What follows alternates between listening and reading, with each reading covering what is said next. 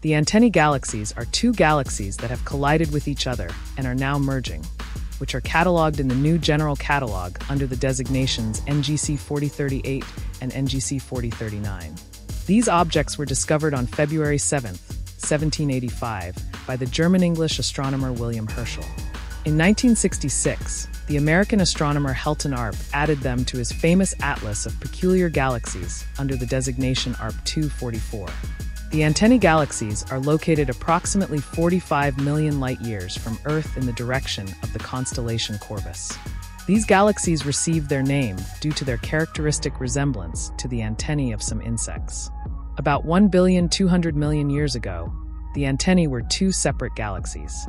NGC 4038 was a barred spiral galaxy, and NGC 4039 was a regular spiral galaxy.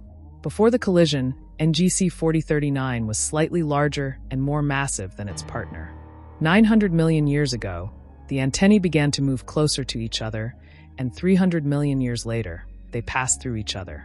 300 million years ago, streams of stars and gas, similar to antennae, began to be released from both galaxies. At this point, the two streams of ejected stars, gas, and dust extend far beyond the original objects.